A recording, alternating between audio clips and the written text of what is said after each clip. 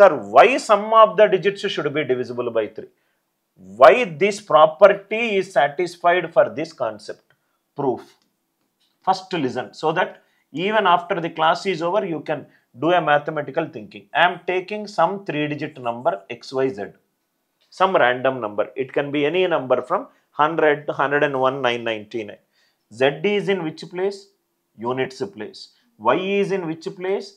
Tens place. X is in which place? Hundreds place. Value of X will become 100x because X is present at the 100th place. Value of Y will become 10y because Y is there in the tens place. Z is in units place, so it is Z.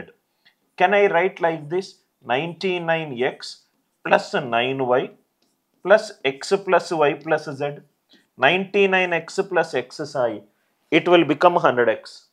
9y plus y will become 10y remaining. Why am I writing like this? Is 99 divisible by 3? Yes. Is 9y divisible by 3? Yes. That means if these numbers should be divisible by 3, already it is divisible by 3. Already it is divisible by 3. That means this should be divisible by 3. What is this? X plus y plus z. What are x, y, z here? Digits. What is happening here? Digits are getting added. Digits are getting added. That is the reason for a number to be divisible by 3. Sum of the digits should be divisible by 3.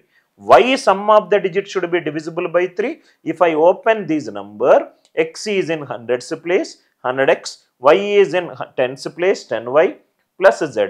100x is 99x plus x. 10y is 9y plus y.